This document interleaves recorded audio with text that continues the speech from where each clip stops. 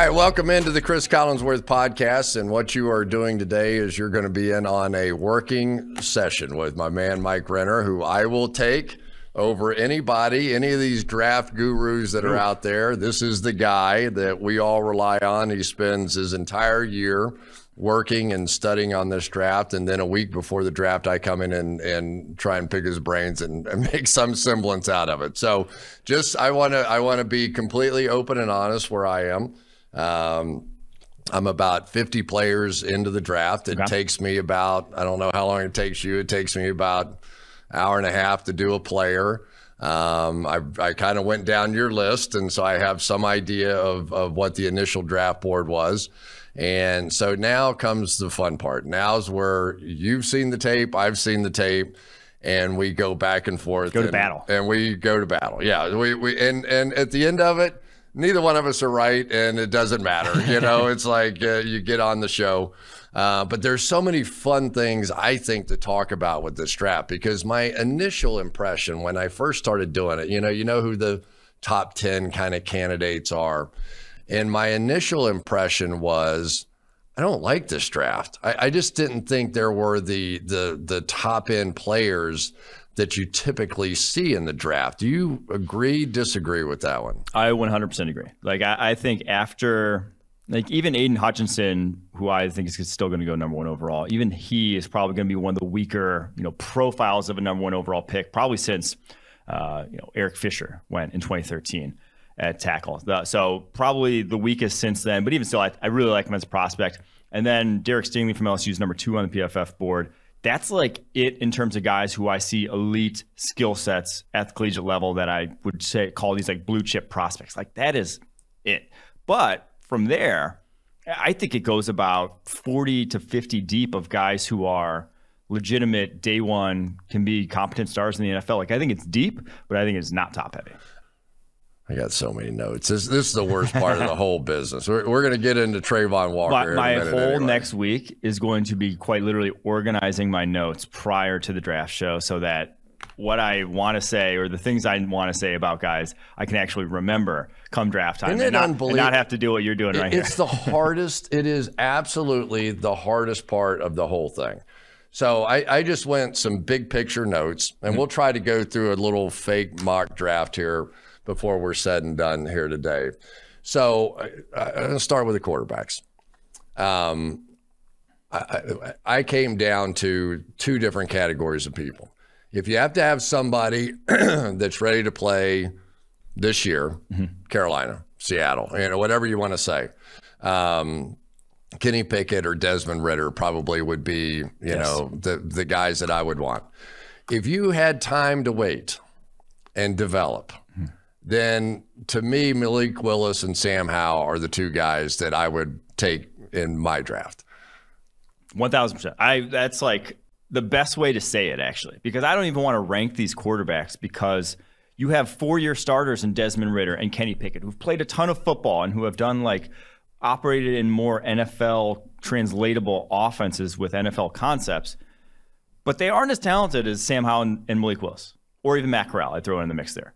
Like, those guys are the more talented playmakers, athletes, whatever you want at the position. They've just played in either joke offenses. Well, joke offense for literally all of them. Like, none of the offenses any of those guys played in is anywhere near translatable to the league, and have not played as much football. 2 years of starting from Malik Willis, 2 years starting from Matt Corral, 3 years for Sam Howell, and a young guy coming out as a true junior. So that's how I see it, that I would chase in a quarterback class where none of these guys I see as like really polished high-end prospects.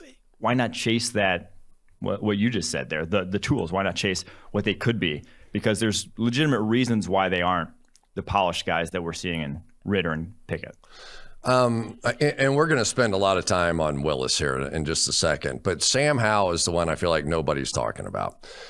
Sam Howell's quarterback from North Carolina, 6'1", 218. If you can put on the tape and not say Tim Tebow's name, I don't know, how you do it. Yeah. But the difference is that this guy can throw the ball. He just doesn't want to. I mean, I can't tell you how much of his tape I'm watching, And I'm going, this guy really has a good arm, a good delivery, a tight delivery. He releases it quickly. But like he's like an MMA fighter. He just wants to go get in the fight. He wants to run the ball and he wants to go punch him in the face himself. And he doesn't want to sit in there. But when he does, and I don't think he's sophisticated as a passer, it would take time. It would take at minimum a year, I think, to get him ready to make quarterback reads and to do the things he'd need in the NFL. But as far as just a skill set, he's got that. Yeah. To me, he's easily the most impressive downfield passer in this class. Like deep balls, drive throws, post digs, those sort of throws, like he hits them with arm strength, accuracy. He has that skill set. The only thing is, like you mentioned, the wanting to run, the breaking the pocket, the sacks he took this last year. It wasn't necessarily a new thing, but it really just, you go back to a sophomore tape when he had weapons and guys that he trusted at the receiver position. It was not near, like I think he had half as many rushing yards as a sophomore as he did as a junior. So he just started stop trusting his guys, stop giving his guys the opportunities, and just, if that first read wasn't there, he was gone. He was out the pocket trying to make it all happen on his own. And so he put too much on himself this past year. But yeah, like if you flip flop his junior and sophomore tapes, and I know you can't do that, he would have been the quarterback one in this draft class. Like if his last year's tape happened, this 2021 happened in 2020, whatever, you know what I'm trying to say. But sure. If we saw his sophomore tape as a junior, he would have been quarterback one in this draft class, which is kind of the reason I still gravitate towards him towards the top of this class. So Taysom Hill, Sean Payton made the same argument all those years about Taysom Hill. Taysom Hill got a chance and had moments, right? But didn't end up developing into that guy. Yeah.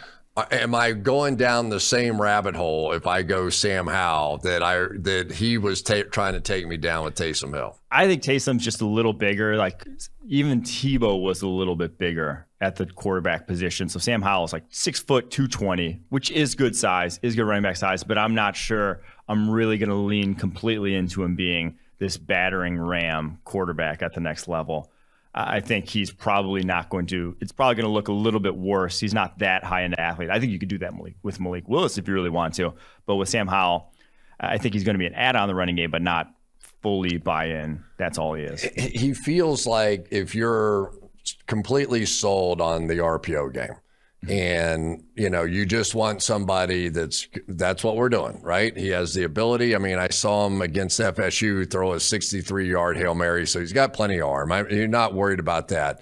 But can you really teach him the NFL game, or is it okay for you to go, I'm good the first 2 or 3 years. We're just going to RPO this thing and run the football in Philadelphia, in Indianapolis, name one team. San Francisco, not taking one, but you get the picture. Yeah. If he falls to the second round to someone like Indy, I'd pull the trigger there, like truthfully, because I think, or someone who already has kind of an older quarterback or maybe a stopgap quarterback, maybe even like the Saints, like that, to me, if he gets any sort of redshirt ability to really adjust to the NFL game, I think he'll flourish in the NFL. All right, we've got to do a little Malik Willis now, because I think in many ways he's the guy. I have all kinds of conspiracy theories. One, he feels like a Detroit Lion to me, and it's hard for me to get past that, because that franchise, we know what they want to do. They want to play smash mouth, and they're good at it. I mean, I watched quite a bit of Detroit Lion tape last year, getting ready for other teams. And they were given the Pittsburgh Steelers of the world, who pride themselves on being really physical teams. They were giving them fits. They were beating them up. Yeah. And so now you go, well, what if I took a Malik Willis here and plug him in, and we run from the quarterback position and create big plays with his big arm down the field while he's learning how to play the quarterback position. To me, you still have time there, right? Or Jared Goff is going to be there. And so let him play and let Malik sit on the sidelines and learn from somebody like that and be ready in year 2. Is there any scenario in your mind where that happens? There is. And Dan Campbell, in his in a press conference, I believe it was like 2 weeks ago, was asked, what do you look for in quarterbacks? And he even said he wants someone that can create big plays, a quarterback that can create big plays. Like, if you're looking for a quarterback in this class that can create big plays, it's Malik Willis. I don't think I've seen a quarterback who was more like a running back, like a top prospect quarterback that had a skill set that was closer to a running back. I mean, obviously, he's not Lamar Jackson as a runner. Lamar Jackson more like a wide receiver in terms of his build. Kyler Murray, close is more like a scat back. But like Malik Willis could be a 3-down NFL running back. If he or just a really fullback. He's unbelievable. He's 6 foot 200, 220. Like he is 6 foot 220 and broke more tackles than Kenneth Walker did last year. So yeah, I think that immediately gives you a high floor, and especially if you're going to really buy into it wholesale to make him that rushing threat in your offense, that gives you a high floor. And then you don't have to be a complete, you don't have to look like Mac Jones as a quarterback. You don't have to look like Tom Brady. You can just get by on that, plus the bombs over the top. That can be an explosive offense still in the NFL. I mean, Malik Willis and Kenny Pickett debate is sort of like the Justin Fields, Mac Jones thing, They're playing a different game. I mean, it's like you've got to make a decision on who you're going to be. And I think Detroit has made that decision. And so now why would you not let kind of it out that you would like to be interested in him? Well, if you're number 2, obviously, there may be somebody else who likes him more and would be willing to trade up, and Jacksonville would love to get out of it. So you would have to, if you really wanted Malik Willis, you would have to keep that so quiet. You probably wouldn't even tell anybody inside your building that you were going to do it, much like San Francisco a year ago, for fear that somebody might like him actually more than you do. Yeah, I agree. And it doesn't behoove you whatsoever to obviously any interest in any player. But I also do think there could be a situation where they love Malik Willis, would draft Malik Willis at 2. If Aiden Hutchinson falls to 2, they could have, weigh the pros and cons of both and say, well, we're going to take Aiden Hutchinson in that scenario. Yeah, Trayvon Walker. I can't go around this. We're gonna get into this deeply here. I know you're Aiden Hutchinson, and you were the guy that found him before anybody else found him. I give you credit for that, and he probably will be the number 1 overall pick. I always, I tell my kids all the time, it's like when you get stuck on an answer to something, just say money and you'll be right 99% of the time, and I don't know what the other 1% is.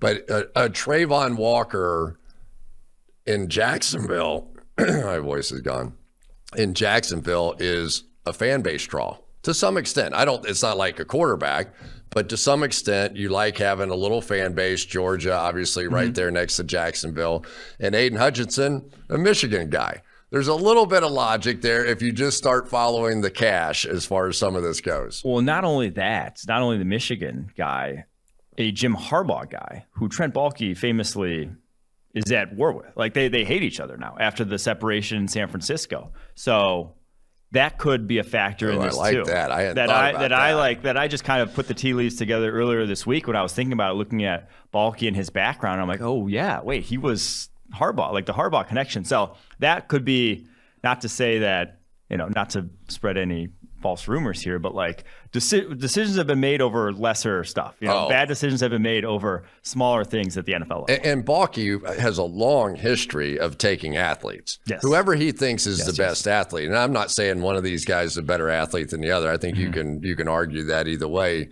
that you want. But if he were to think one were the better athlete, that may well decide it. He had a very interesting sort of draft track record with the 49ers and just what he coveted with a ton of injured guys, a ton of just high-end athletes that he's not operating kind of like, maybe even the rest of the NFL is operating at the GM position. Yeah. And, then the other thing that I keep coming back to with Jacksonville is, does one of these offensive linemen end up being the guy? I mean, if you want to let your quarterback have a little go, with the offensive lineman, I sit there and I go, and everybody likes Ike Ekwonu, and I think he's going to be a fantastic guard in this league, or a right tackle maybe. But I look at, if I'm going to make a big bet, if I'm going to go to number 1 pick potentially, I think Evan Neal is the huge upside that you would have. Yeah. But for me, the guy who's the better player today If I had to go play a game tomorrow and plug in somebody at left tackle, I would take Charles Cross. I think he's the better pass protector. That's exactly how I see the class too. And why I never bought into the smoke of Evan Neal number 1, Ike Ekwonu number 1. Maybe it's not smoke. Maybe they end up going number 1. We still really don't know. But if you're Trent Baalke, you just, obviously was very rumored to be on the hot seat. Like, fans wanted him out already. If you draft an offensive tackle, and like I see the class similarly to you, to where I'm not sure I trust any of Ekwonu or Neal, or even really Cross for that matter, to come in and be a plus pass protector right out the gate. So if you draft a left tackle number 1 overall, and he's a liability in pass protection for your number 1 overall pick quarterback, you are gone. You have to do better than that. You have to find a better option somewhere, or just find some certainty somewhere. And that's why obviously they franchise tag Cam Robinson again, because at least he's not a dumpster fire at left tackle, to where if you came in, the guy was not NFL ready, you're fired mid-season. Like, if you have pass protection issues with your number 1 overall pick, the guy that drafted him is which you're going to have. Yes, I mean, which is the thing. I think you are going to have. You're going to. The great thing about drafting a pass rusher, and I think it's probably 3 of the best 5 or 6 players in this draft are pass rushers. So let's we'll get that out of the way right there.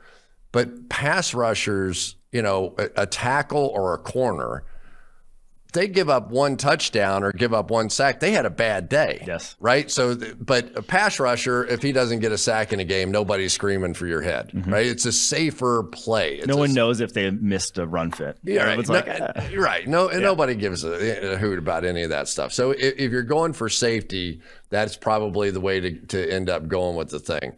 The wide receiver position is a really interesting one for me too. I have 3 guys that I think deserve unique sort of attention in this one. One's Jameson Williams, the speedster. Of course, he's got coming off the knee injury. Drake London, the guy's a freak rebounder. He belongs in the NBA. He doesn't belong. I mean, he did play basketball for USC. Did he? Yeah. I mean, he can reach over anybody and make a catch. I've never, and I think that he's going to be faster than people think. He was coming off the injury. Big, tall guys, I'm going to defend my people here. Big, tall guys are not 40-yard dash guys. Yeah. The 40-yard dash is all about the first 10 yards. And so if you're 5'6", you're going to get to 10 yards faster than somebody who's 6'4". To me, I would want to know what the 40-yard dash is from the 20 to the 60 if I were really doing it, because I don't.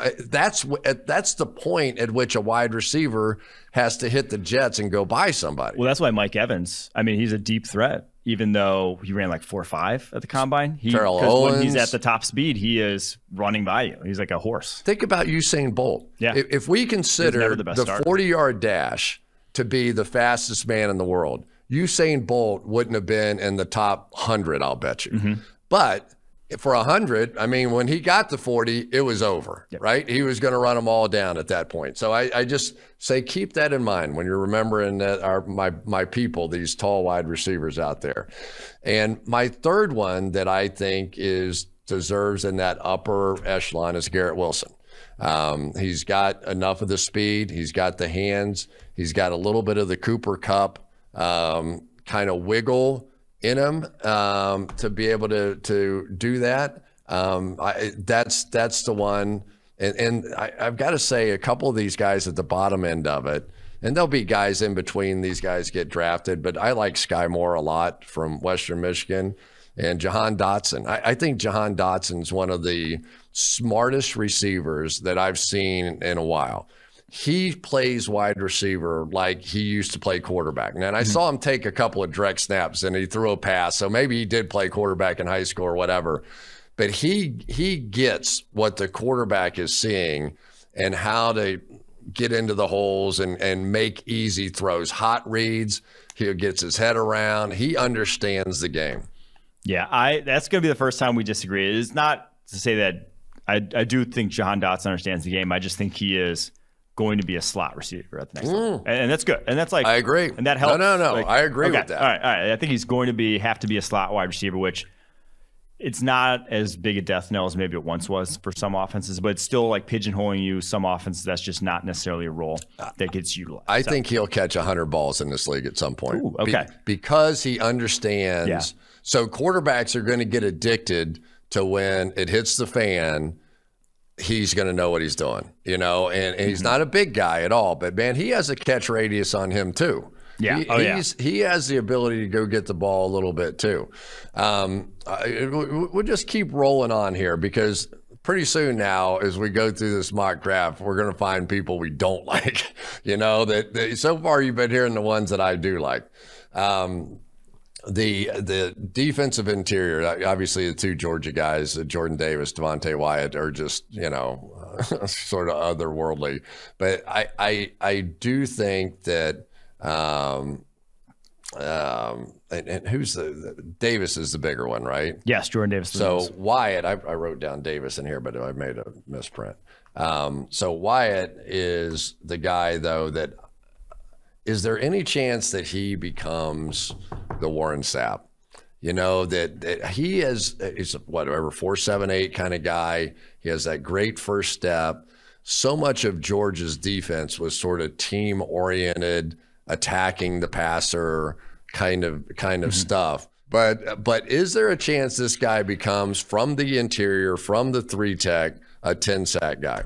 I hope we're talking about Warren Sapp on the field, first off. Well, yeah. Warren's my buddy, so yeah, but definitely on the field. Devontae, though, that's what the guys who produce at that level look like, though, right? Like the guys who are elite at the NFL level in terms of pass rushing ability have that get off, have that caliber of first step, quickness, whatever. The elite 3 techniques look like Devontae Wyatt. Kind of the only worry, and because he went to the Senior Bowl, and when he actually, you said the Georgia scheme limiting him, when he actually got to attack, he was the highest graded player there the week of practice. Devontae Wyatt was the highest graded player there. Did not lose. Like, he was so dominant. That doesn't surprise me. He's 24 years old, though. It is kind of the one overarching thing. Redshirt senior, I don't know how it took him this long to really figure it out, but way older than, you know, the vast majority of prospects. He turned 24 last month. So the guy is took him a while to get it going, but like you said, the athleticism is I mean, maybe it's just the Aaron Donald effect on me after watching all his playoff games and all the study I had to do for the Super Bowl. But when you have that inside impact guy, you know, we always think of you got to have the edge rusher and then it helps the inside guys. I don't anymore. I look at that interior push. Almost every quarterback that I talk to, they don't care about edge rushers. Nobody ever talks to me about being afraid of edge rushers because they can manipulate those guys. They can slide, they can chip, they can step up in the pocket, they can do things. Those interior guys that get up in their face, there's nothing you can do about that.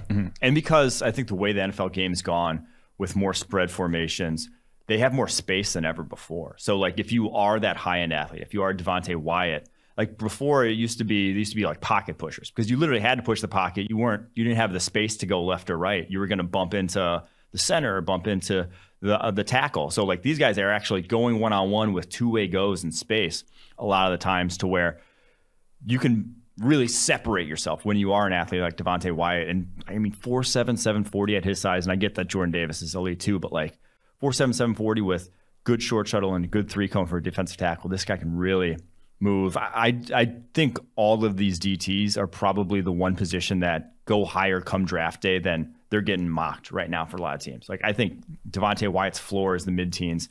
Jordan Davis' floor is like 15. Even Travis Jones is going to go in the first round, the Connecticut defense tackle. Like those guys are going to go high in this draft. The other part of it for a Jordan Davis is that the league is all sort of moving in the same direction. So everybody now is trying to play the lightest box possible and keep as many coverage people back as you can. 2 deep safeties. You've heard us all talking about it. So does that lend yourself more to it? Because you always think, he's a 2-down player, right? Jordan Davis, 340 pounds. He's a 2-down player. He's off the field on 3rd down, which is probably true. But at the same time, is it now so important to be able to play minimum 2 gaps if you're a defensive tackle inside, and maybe 2.5 to 3 in reality, because they are keeping the extra guy back. Yes. And so like the run, 15 years ago, linebackers were, run first players for a lot of teams.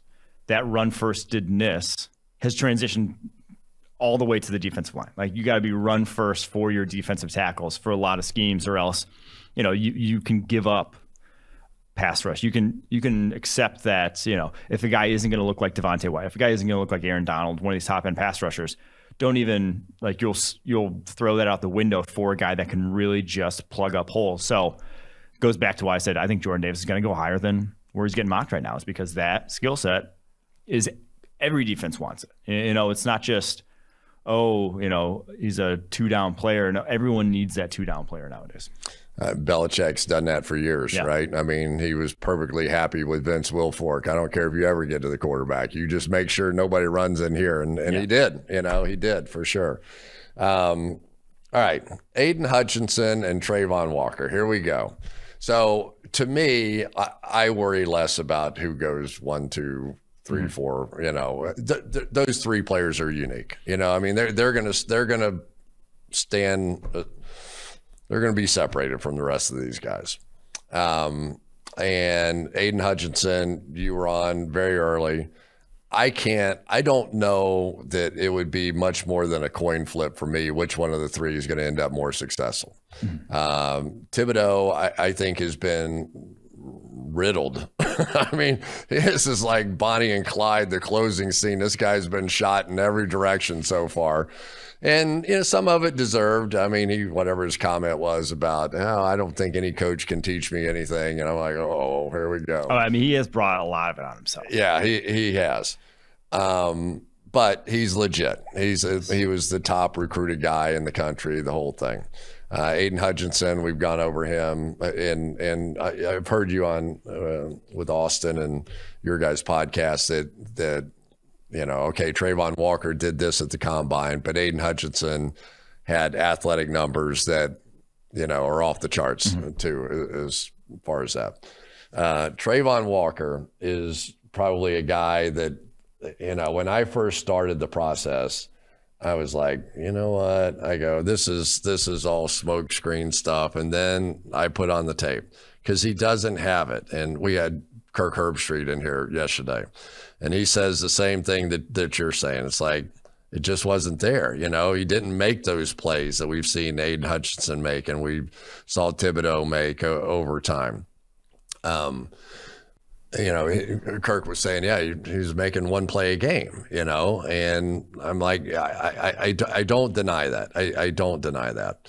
But I also kind of had that feeling on Rashawn Gary when he was coming out. He just never made a play on the ball, and now all of a sudden Rashawn Gary has been taught to play. The other part of Trayvon Walker, and this is a debate about who's the first overall pick, was that he played everywhere.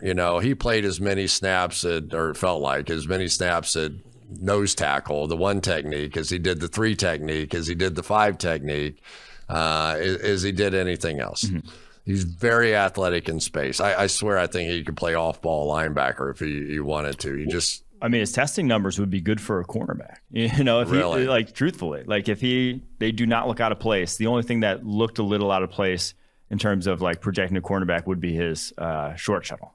That's it. Everything else is good for a cornerback. Yeah, I mean, 4.5 speed. He can play. I saw him spy a few times from a 1 technique. It's like, that's a pretty amazing thing to think about. Your nose tackle going to be your spy in there. Usually, it's one of the most athletic guys. His ability to get out on those wide receiver screens so fast. That the 35.5-inch arms with that full extension, where you can separate from guys that is doing that. To me, the problem is 600 snaps. But I also, I watched a lot of tape on him. So what do you have? 5 sacks on the year or something like that. But I mean, he flat out missed 4 where he won. So if that number, and not that everybody didn't miss sacks, I don't want to, do that. But let's say he puts those 4 guys on the ground and he comes up with those sacks and he's sitting there with 9 sacks right now. Are we having a different conversation at this point, or are you're all in? No, I still don't think it's that different of a conversation. I will say, I mean, as far as tools go, there may not have been, I've at least not seen better tools for the edge position in terms of like athletic ability. And since like better than even Myles Garrett has coming out in terms of freaky athleticism, burst off the football, like all of that. It's there. But like it's still, at the end of the day, somewhat a skilled position to really impact at the highest of high levels. So I do worry about that. I mean, going to the PFF grading system, well, even if he finished those sacks, like the grading system is irrespective of that, the grades he gets.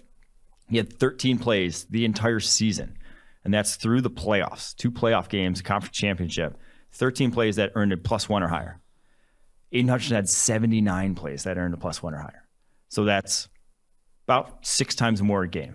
You're 6 times as many over the course of the season. That's just a massive, massive difference that I don't think it's overcome by the athletic. Like I think also like Aiden Hutchinson is a freak athlete. Kayvon Thibodeau is a freak athlete. Like we're haggling between guys who all have the tools to do it at the NFL level. Then at that point, just I'll take the guy who's further along in his development. I'll tell you the ones that did it. Yeah. Yeah. I mean, I can't disagree with it, but I also I know what Balky is, and I know he's going to sit there and go, I don't care what he did. I want the freakiest of the freaky athletes. And if you had those 3 guys, Hutchinson, Thibodeau, and Walker, and you just looked at it from that lens, what would you do? Oh, I mean, Walker's the freakiest, for sure. But after that, honestly, I think Aiden Hutchinson's the second freakiest in this class. I think he's a better projectable athlete. The only thing he lacks really in his profile is arm length, because he had similar 10 splits to Thibodeau and Walker, which that's really all you should care about for an edge. I mean, obviously you want to chase guys down in space, that helps, but if you really rush the passer, just getting off the line of scrimmage is all that really matters at that point. So similar 10 splits, so wash there.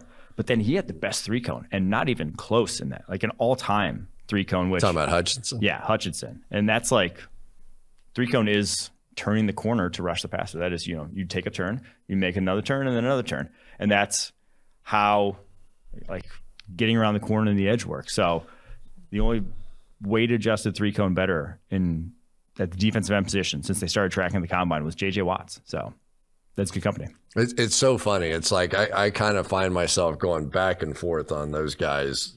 I mean, I don't know why. It's not like I've got to make the pick, but it's like it really is an interesting one. Is there another guy below that? I know that there's a lot of them. Jermaine Johnson, Benito, Mafe. I don't even know how to say it. Karlaftis.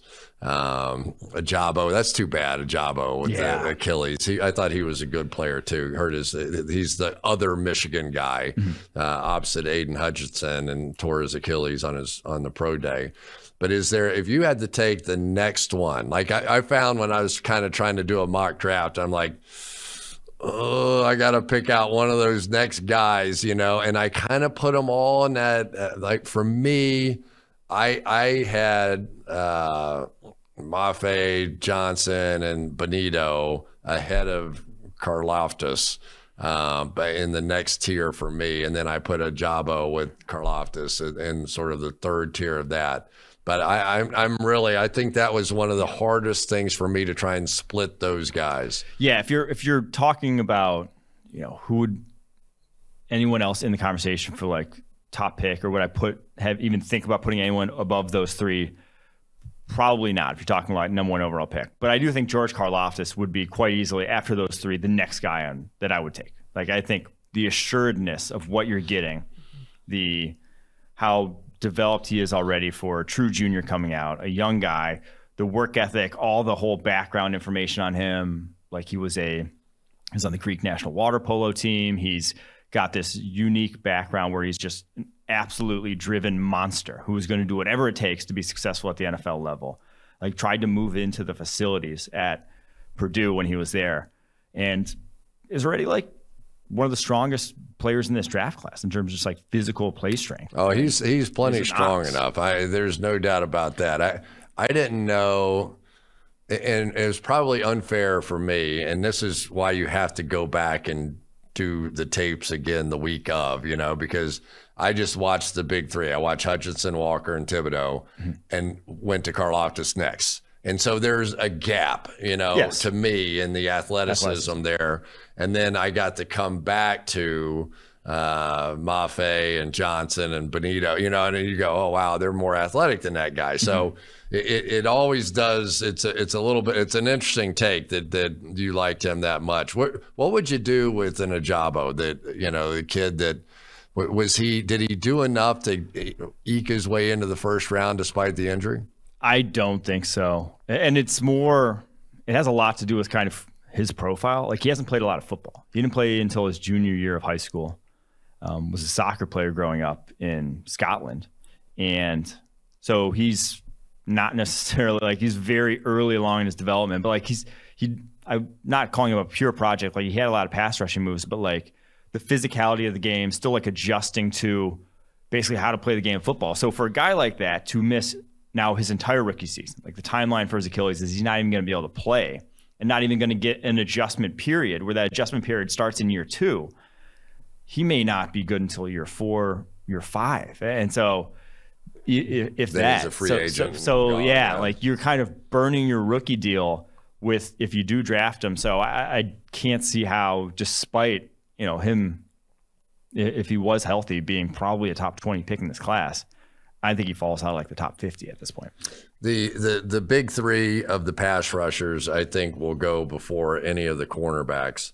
But I will say this: I love the secondary in this draft. If there's one, I like the safeties. I like the corners. I think this has a chance to be a very back end heavy first round. I think the top corners are more special for their respective position in the top safety in Kyle Hamilton than any of these edge rushers or any of the offensive tackles. Now, the offensive tackles and edge rushers are going to go first because that's just the nature of the game.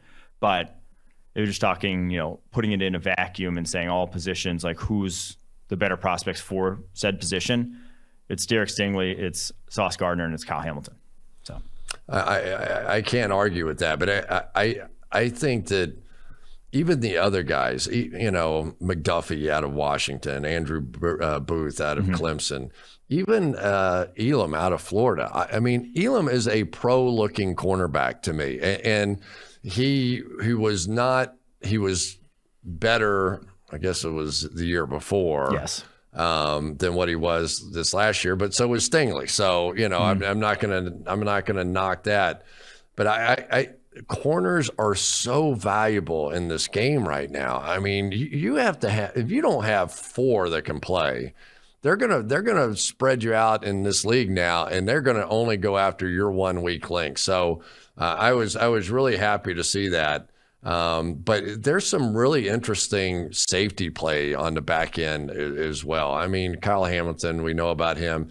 I'm going to give the same speech, my 6'4", 4'6", 40 guy but when the ball's in the air, he got there. Yeah. He got there all year. Some of the plays he made against FSU were just off the charts with what he was able to do there.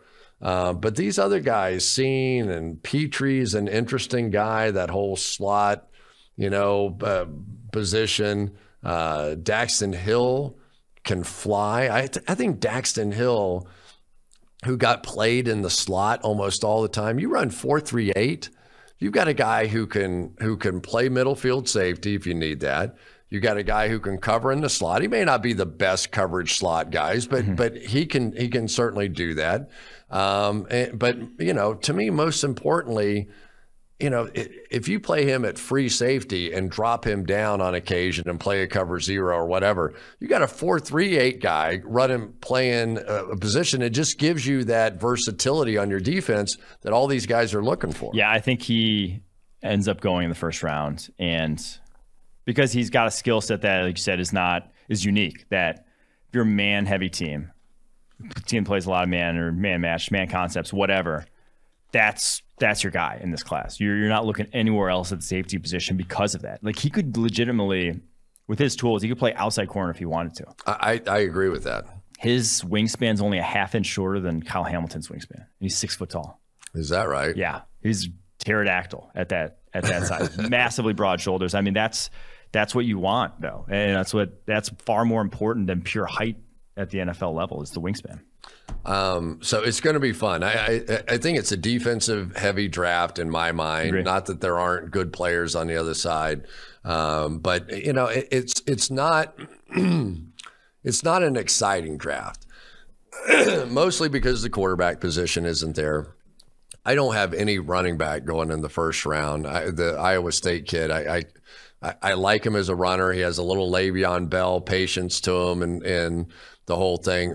He won't block anybody. I mean, I put on every pass blocking play. That's a great thing about PFF. Yeah. You can go in and just go, let me show pass protection. I saw him have one bad pass protection. I was like, oh, I better check this. He didn't block anybody all year. He had a couple of cut blocks, but he didn't stand up and take on anybody. Walker too. Neither of them really wanted to. Some business decisions. I'm out. I do like the inside linebackers a little bit, though. I have to say, and one of the reasons I do like. Let me find this kid, Devin Lloyd out of Utah. That he's not as so. There's two. There's Nakobe Dean, right, out of Georgia, who can fly. Who did they ever come up with a 40-yard dash time on him? Never tested pre-draft. Because he looks like he can run. I know. And if you can run, why would you not? Because if he runs 4.5 or 4.55, I think he's your pick because he could plug into a Tampa defense, play man coverage on anybody, and run with a running back or a tight end down the field. Devin Lloyd, to me, is a polished-looking player that just understands the game. He just knows what's going on. But he also has a trait that I really like, and that's the ability to make people miss when he's blitzing. He looks like a tailback coming through there. They just keep missing him with running backs trying to block him. Yeah, I think he ends up a Patriot because of, and maybe it doesn't fit their exact size profile, but he can legitimately rush the passer like off the edge if you wanted him to. He has a 6'9" wingspan at 6'3". Another guy who's insanely long for a linebacker that's plays in coverage, that's rushing the passer. You're talking about Lloyd. Devin Lloyd, yeah. Wow. Compared to Nakobe Dean, like 5 inches bigger wingspan. So I think that he's going to go. He doesn't have the great 40 time, so that hurts him a little bit. But 4.66, not bad. But I just feel like that was a guy that understood the game in a way like I could see Robert Saleh just going, I got to have that guy. I just want it'd be a surprise pick, I think, for a lot of people.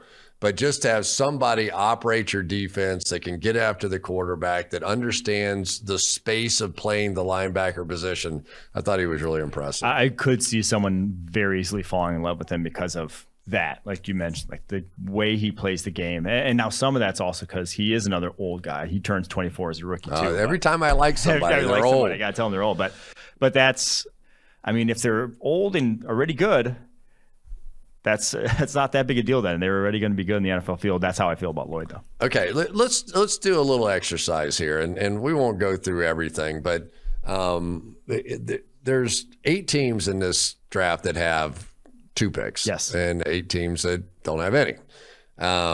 So something weird's going to happen, right? So let's see if we can guess what the weird is, because we always have that first moment where everybody goes, and it's the fun part of the draft. So the Saints, I think you have to start with the Saints. They make the trade with Philadelphia, so they've got 2 middle round picks. Ordinarily, when you do that, you're getting ready to trade up for something, right? So they lose their left tackle in Armstead, and good player. So is it possible they're going to trade up to get one of the top tackles? Maybe, because in my opinion, you don't get a pass protector below that. Jameis Winston is likely their quarterback.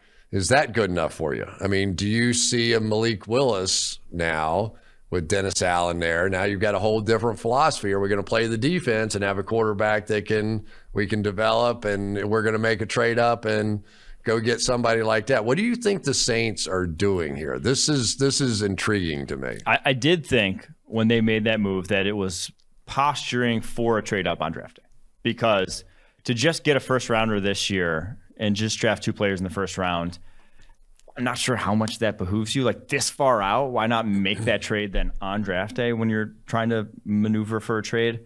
But this makes it more palatable to not have to give up all this weird draft capital to then move all the way up for a team who may not necessarily want those future picks, may just want the picks in this year's draft. So it makes it easier to do on draft day. And if you're moving up and doing all that for a pick on draft day, I just think it's going to be for a quarterback. Like I think it would be for someone like if Detroit doesn't take Malik Willis, Carolina doesn't take Malik Willis, because I don't think they will, truthfully, and it gets down to number 7 with the Giants, I think they'd be trying to get up there and trying to get a Malik Willis, something like that. But if you did that, if he falls that far, isn't it possible he would fall all the way to you with your ordinary pick? Yeah, well, Seattle's in there. Because that's what I was thinking, that, okay, Carolina is sitting there, and maybe everybody thinks this Kenny Pickett thing is a ruse. Like, forget it. That's not happening, right? No, I mean, it could happen. I actually think that probably will happen. But if you're sitting there and you think that is a smokescreen because they really want Malik Willis, you could easily jump up to 5 or 4. Yeah. And because the Jets and Giants are sitting there with multiple picks, or 3 even if you felt like you had to. I don't know why you'd feel like you had to do that. But you could easily go get ahead of Carolina to make sure you got the quarterback you wanted. Yes. I do think that's, if there's any sort of bigger plan here, that would be it. But they maybe just think they're close to winning a championship and want those picks right now. That could be the other thing, that they know their window's kind of running out and need the guys right at this moment. So I'm not exactly sure. Obviously, we'll see come draft day, but that's, if I had to guess, they would be the team that would trade up for a quarterback. But I mean, Pittsburgh, I think, would be willing to trade up for a quarterback too, but they would be the one who obviously has the capital to do so. I wonder if Pittsburgh's thinking, we just have to stay put. We're going to get one of those 2 guys is falling, but I'm not so sure. Every year that I think that quarterbacks aren't going to go, there's always a game that's played where they get up there to do that. And then the other game that I find interesting is the whole Chiefs and Packers chasing wide receivers. Yeah, right. They're going to be jockeying for the same guys, it seems. And they both have multiple picks. So is there that guy that is going to be, is it Jameson Williams that everybody's going to covet and just go, hey, I'm Kansas City. I don't care. I can wait 6 months for this kid to get well. Kansas City seems like the one team that I think could do that, would be willing to do that, I'll say, and package it up and go get a guy like Jameson Williams if he falls to, 9 to Seattle and really wants to pull that trigger and go up and get him to replace Tyreek Hill. Because you just look at even Andy Reid's draft history at the position. Everyone kind of has a type. The Packers type has not been speed types. The Packers type has been size and route runners. That's their type. Kansas City, Andy Reid's type, almost entirely low 4.4 to sub 4.4 wide receivers in his draft history. He likes speed at that position. So if they are going to move up, that would be who it's for, in my opinion. Maybe Olave, but that's who it'd be for. So you would think Green Bay more of a Drake London kind of guy is Drake London, Treylon Burks, but they'd have to go up. I think Drake London's going to go. I think so too, but that's relatively early. Who they'd be moving for if they're going to move for anyone. So if Green Bay has to go up, and maybe you understand these, what do they have? 23, 22, and 28. 22 and 28. Would that be enough to get them into one of those Jets or Giants picks? Oof, that one's not the Giants. I think they could leapfrog. They could flip that to Seattle, I bet, would be willing to move down from 9 because Seattle they need players. I don't think pick 9's doing much for them. That's about where, because generally you see, like, you probably have to get ahead of the Jets and Washington. second pick, right? Yeah, Jets and second Washington. pick and Washington are the point. two teams that very much in the wide receiver class. Yeah. So okay, Seattle at 9 might be a move spot. I keep thinking that this draft sort of starts with right ahead of Carolina. You know, whoever that Carolina needing a quarterback so badly. Anybody else who's going to be in that race? Does Seattle? Is there any chance that Seattle somehow tries to package something together to get ahead of that if they liked one of those quarterbacks? Because Carolina is going to trump them. That's so Seattle and Atlanta are the two teams that are at the back end of the top 10, where not a lot of people are really penciling in quarterbacks. People are kind of saying, oh, they're in rebuilds. Maybe this isn't the year because, you look at those rosters, they'll be drafting higher next year. Like they'll be drafting higher than 8 and 9 next year. So I think why a lot of teams or a lot of people are like, maybe this isn't the year for quarterback, but that's not how a lot of NFL decision makers probably make their decisions, is saying, oh, look at next year's quarterback. Yeah, they might be fired by then. Exactly. Yeah. So I think these some of those regimes there are looking and saying, I got to find a way to save my job too. So they were both possibilities. Is there any, if I were a GM, and I told you this, I actually said this to a couple people, the Philadelphia things, where I said, I would be trading out of this draft into next year's draft. If I were looking at the potential of a quarterback, if I were looking at, whatever, almost any position. Well, that was Philly. Philly was very shrewd. I mean, they gave Jalen Hurts this trial run. They gave him the 2-year trial run. And if he looks like he did in the playoffs last year, at some points this year when he faces good defenses, they will have the ammo to go up and get a quarterback next year. In a better quarterback class, or at least anticipate. I mean, I think it will be. I think at least Bryce Young at this point has shown enough. He would have been quarterback 1 if he came out this year. Obviously, size concerns, needs to get bigger, but he was better on tape last year than any of these guys. Yeah. So but it really does come down for me is like Carolina seems to be that. Are they really going to take? So if nobody takes a quarterback ahead of them, now they're kind of in a spot, right? Now they're going to take Pickett probably, because if I'm coaching that team, I'm thinking, I don't have time to develop Malik Willis. I have to go win. At least Pickett has a little Drew Brees kind of thing to him, whatever, that he's going to be able to figure this thing out right away. And Malik Willis, by the time he gets any good, I'm gone. Mm-hmm. Mm-hmm. Yeah, that's why I keep saying Carolina, Kenny Pickett. That one I think that is too. I do too. The Pittsburgh connection with the owner, the whole thing. It's all right. Let's just give it a go here. Let's and we're not held to this. So if you're listening, don't tweet out that we hate this guy and we don't do that. This is for fun. This is not our final thing. Maybe we'll do a final thing some point next week. So I am assuming.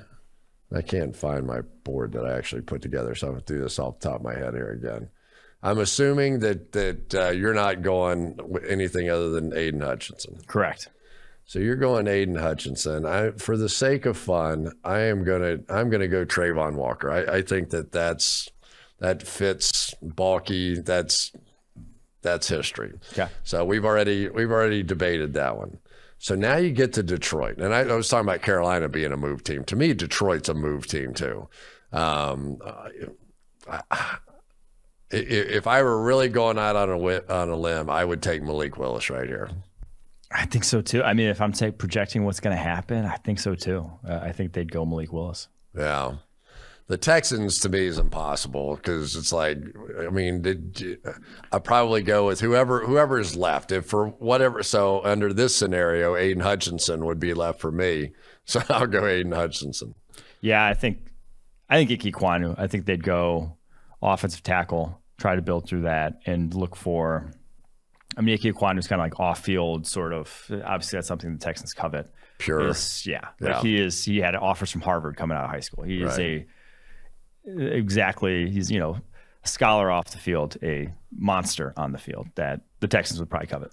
Yeah, they would covet, but I mean, I think he's going to be a guard. I can't. I'm not with a guard. I don't think it's crazy to say that. Yeah, and then number 4 is the Jets. Is that right? So the Jets.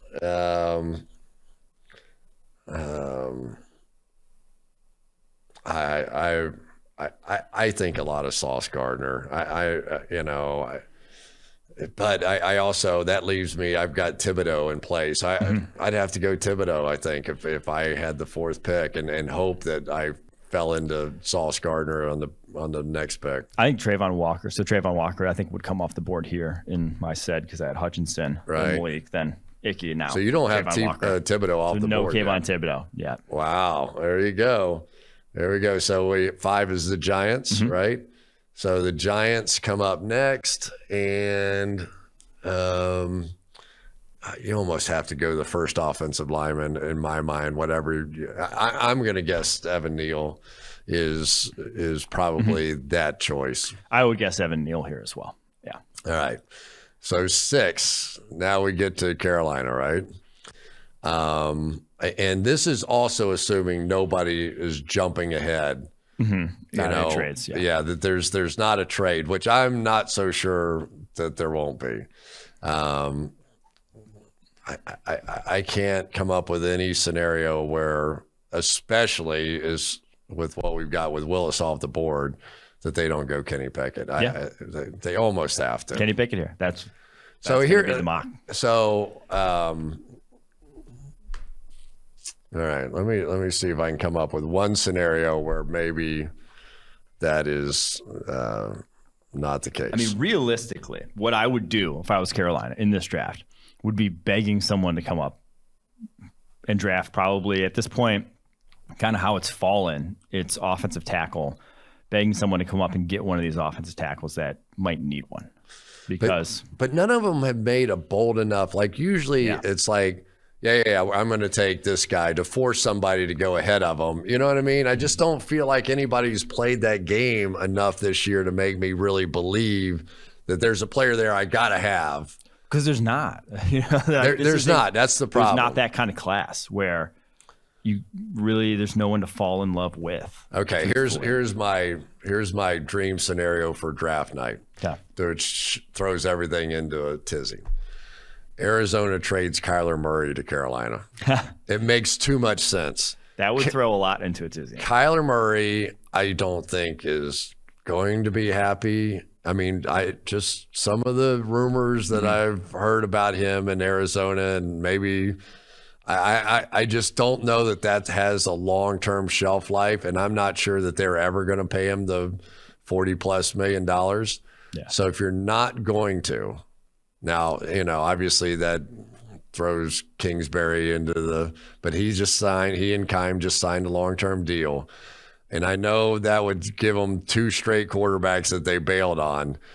But if he's not going to show up in camp and he's going to, the whole thing, here's your chance to go load up on draft picks, probably for next year would be what I would want. Yeah. I don't know. To me, if there's a wild card in here, that's one. I think if there is like a wild card in terms of like actual big trades, that would be surprising, because I don't foresee massive movement in this first round anymore because it's moved so much already. It would be a player trade. Kyler Murray, DK Metcalf, AJ Brown, Deebo Samuel, whoever it is, that would be the one. Like an actual player getting moved on draft night is something that would really throw a wrench into this that I could see. But because I just don't, like you said, there's no one to trade. There's no one really to have this big movement for come draft day. Yeah. Giants up next. So we got, we both gave him offensive lineman. Went Evan Neal with 5. With the first one. And now, what would you do? I'm going Sauce Gardner here. I think with the Giants, with that defense, obviously James Bradbury is probably his last year there. I think Sauce Gardner. The only reason I would say potentially not is just because you don't even have Thibodeau off the board. No Thibodeau yet. Not yet. Soon. That would be soon. That would be an interesting one for me with that one. Who did I have with that? I have a jeez. Sauce Gardner's not a bad pick. He's probably the next best player, although I probably would go Thibodeau just to try it. I'd break the Giants or the Jets' heart with that kind of thing. Or Stingley. Stingley's that kind of player too. I don't have a problem with Sauce Gardner. That's probably a good one. The Falcons. The Falcons are interesting too. We got Marcus Mariota there, right? And is there a possibility they could be in this quarterback market or in a quarterback trade kind of market with the Kyler Murray? They need the picks is the problem with them. Like if Malik Willis falls to 8, would not surprise me if they pull a trigger. I can't see them jumping up and really going and attacking Malik Willis though. Here I think they just go either like edge or corner. To me, the pick with how it's fallen would be Kayvon Thibodeau at this point. Yeah. I probably would. I would probably assign Stingley to them. I mean, to me, I think these three, the top 3 corners, I could put in the top 15 for sure. Where they go, how they go, it wouldn't make that much difference to me. The Seahawks always mess me up. I mean, I feel like I can almost write down edge rusher for Seattle and just go every year. That's kind of where they're going. And, why am I messing around with this thing? But who knows with this one? What do you have for Seattle? I would go Charles Cross here for Seattle. Oh, that's right. They were really hurting the left tackle. No tackles. That's right. They have a 6th rounder and a UDFA from last year penciled in as their starter. So. Now that Russell is gone, does this become more of a Pete Carroll style? In other words, are we going to go back to some power football here at this point? And Cross, to me, is the pass blocker. You know how I feel about that. But Icky and Neal, if either one of them were around here. They won't be around. So, like, the debate then here would be Penning. Trevor Penning, the Northern Iowa. I'm not going there. I know, right? I'm not going there. He's the smash mouth run blocker. Yeah, I'm not going there at all. I don't think he belongs in that class of people. So, all right, we'll go. I'm just going to do the tackle position if there's one left. But I'm not going the top 3. Yes, beyond that, no.